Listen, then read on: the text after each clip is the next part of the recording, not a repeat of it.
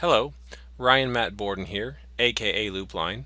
In this video I'm going to cover how to extract bulk metadata from a list of URLs, from websites, etc. So I'm talking about like the title of the website, the meta keywords, etc., meta description. So if I had, say, a list of realtors from Detroit, Michigan, just some URLs that I scraped up here from Google, which we did in Scrapebox, I can dump them in here, and I can go to grab check, grab meta info from harvested URL list. And so a couple of quick things, we can load the URLs in directly, but it's gone ahead and pulled them in directly from right here that I dumped in, but if we hadn't loaded them, we could. Obviously start and stop is pretty basic. I do have a filter option, so I can remove entries without a title, without a description, without keywords, and then remove selected entries. So when I'm done, I could click certain ones, hold down control.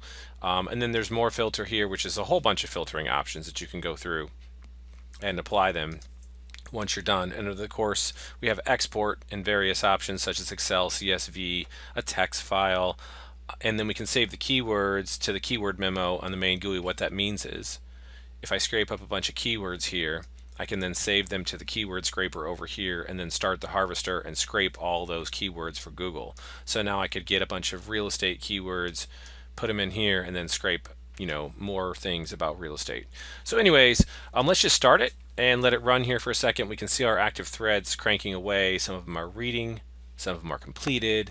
We can see here that they have the titles, the descriptions, and then keywords. Now, obviously, every website does not have to put any of this, although it's very common standard, but they also don't always have to put all of it either. So we can see most of them have titles and descriptions. Not every website puts in keywords anymore. We did have one that timed out. Whatever this website, it must be offline or something like that. And then the rest of them completed. And so now we can just go ahead and export this. I'm just going to do Excel here and pause the video and I'll show you what it looks like. So I've gone ahead and exported it, and we can just pop it open right quick in Excel and bring it down here so you can see it. And we can see we have a nice column for the URL, the title, the description, the keywords, and then the status as well. And then obviously you could do whatever you wanted to with this. And of course there was the export to text, CSV, and the other things. And if I want to dump the keywords in here just so you can see it's put all of these real estate keywords here, then I could just start harvesting and harvest Google or whatever.